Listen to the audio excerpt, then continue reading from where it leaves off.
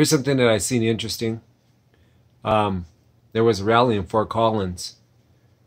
Something about Blue Lives Matter. Now, we already know these right-wingers.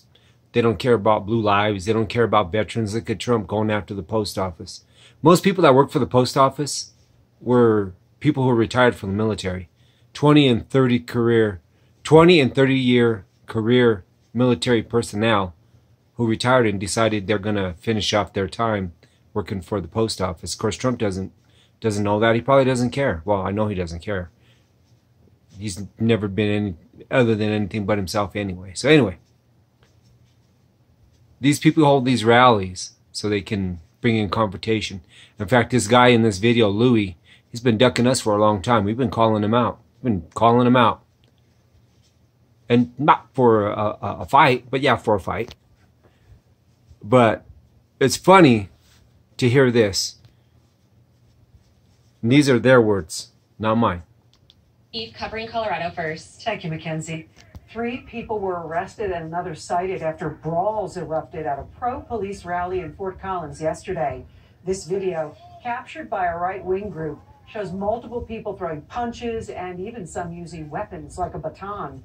Our Connor McHugh spoke with the Fort Collins police chief, and Connor, police are still trying to sort out what happened. Kathy, the chief says investigators are going through videos of the incident today, trying to figure out the exact crimes committed and who the aggressors were. Tonight, he made it very clear that people on both sides are at fault for what happened. At a Back the Blue rally in Fort Collins Saturday, it didn't take long for tensions to rise.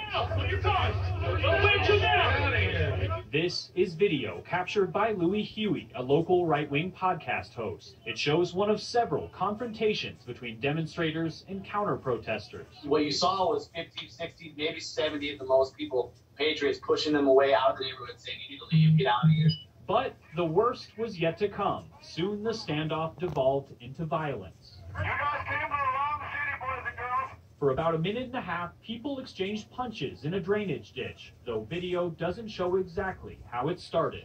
Keep punching each other in the face, just don't shoot each other. Soon, one person swung a water bottle before being restrained. Another used what appeared to be a baton. You see some of the images, somebody with an American flag poking at somebody else who's in a fight with somebody. It's like, you know, what kind of cowardly act is that? Police Chief Jeff Swoboda says most people at the rally were peaceful, but both sides had aggressors. It's clear that people are showing up there looking to get in a fight with each other. So far, police have cited one person and arrested 3 others. Chief Swoboda says investigators will pursue anyone else who committed crimes, no matter who or what they claim to represent. If there are people out there claiming to support the police, but go out there and act in a manner that's not consistent with our values, we don't want your support.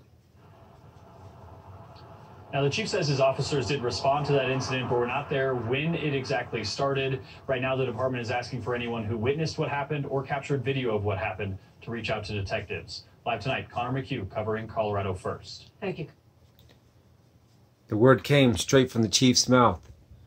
They don't want your support.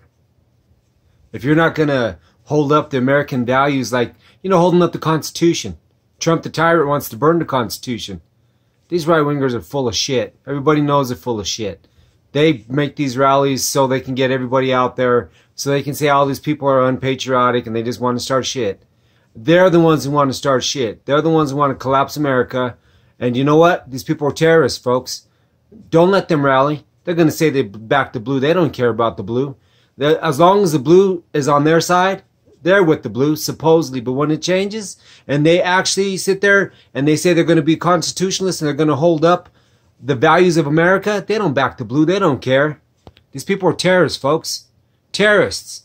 When you see that Trump flag, that's the fucking, the flag of terror and tyranny. All things T. They don't back the blue. They don't care about the blue.